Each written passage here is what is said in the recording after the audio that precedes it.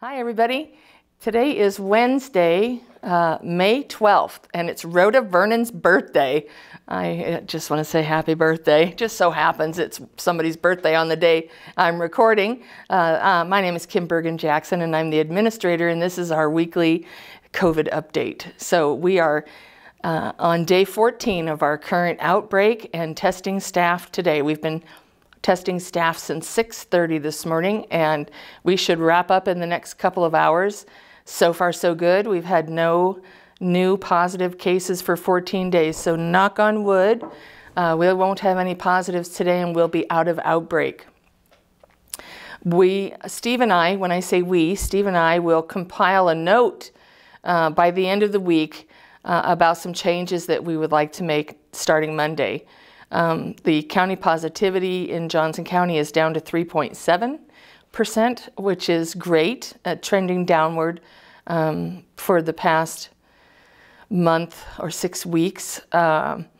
Everybody's vaccinated, as you know, and so there are a couple things that we would like to change. I know everybody has been anxious to have the guest rooms reopen, so starting Monday we will reopen the guest rooms for reservations. And we will require proof of vaccination. So if you can only stay in the guest rooms if you're fully vaccinated. We're also talking about making changes to dining services. We haven't made decisions about that yet, but like I said, we'll have a letter out to you by the end of the week. So that today's Wednesday, by Friday afternoon, we'll get a letter written about the changes. The changes could include allowing fully vaccinated visitors into the community in the common spaces. And what that means for you is that we will ask you as residents of Oaknoll to verify that your guests are vaccinated. We don't, as I've said before, we don't have capacity to monitor all of your visitors, potentially, you know, hundreds of people.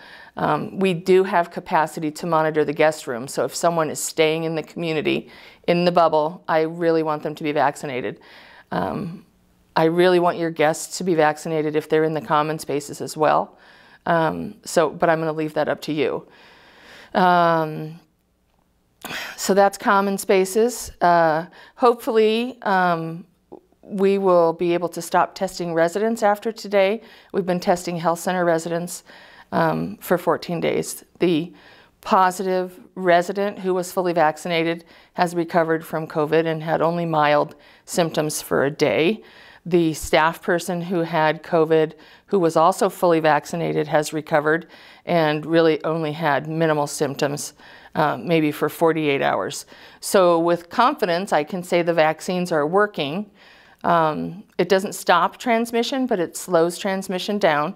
We were able to keep it to 1 exposure, which is excellent.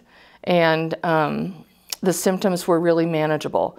So that is good. That's good news. While we're considering opening things up a little more, I want you to keep in mind that this is not the same COVID anxiety that we had a year ago. So we are all protected with the vaccines, and we can make some movements towards more freedom, cautiously aware that breakthrough positives will still happen.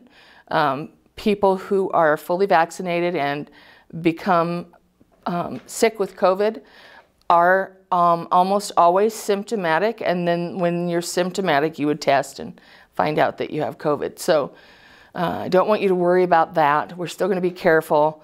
I still recommend social distancing if you're like in a big group, hand hygiene, all the things you've been doing, you're experts at now. I would still keep recommending those mitigation strategies, especially if you're around people you don't know.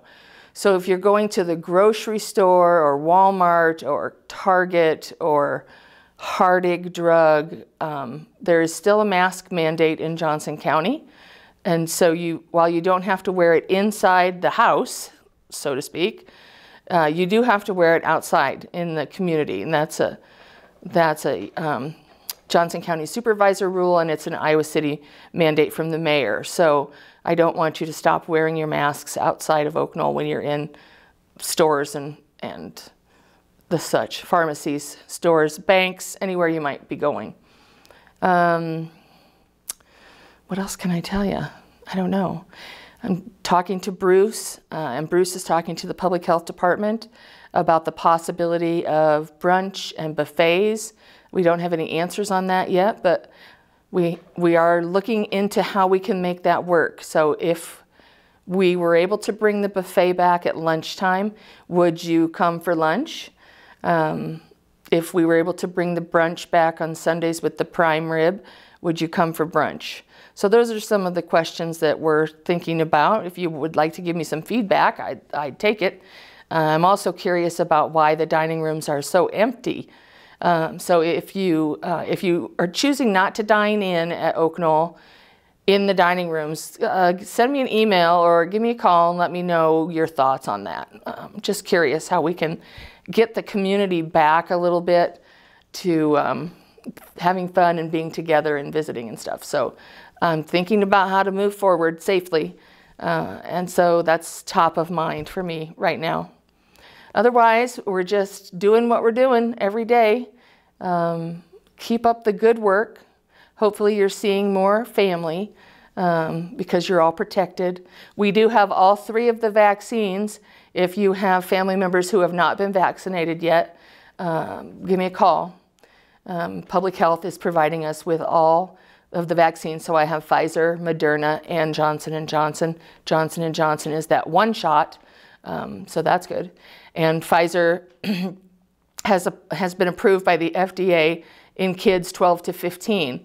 That meeting of the, I can't remember what it's called, like APIC, or it's the body of experts that inform the CDC, are meeting today.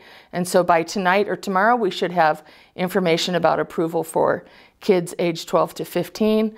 I saw something in the news about Pfizer moving to 5 to 14, I think. No, to 12.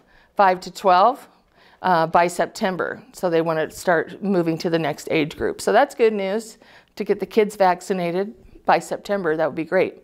School age, all school age kids. So I think that's all I have for today. I apologize if I'm a little long and rambly today. There's a lot rolling around in my head. So stay well and stay healthy, and I'll see you in 2 weeks. Thanks.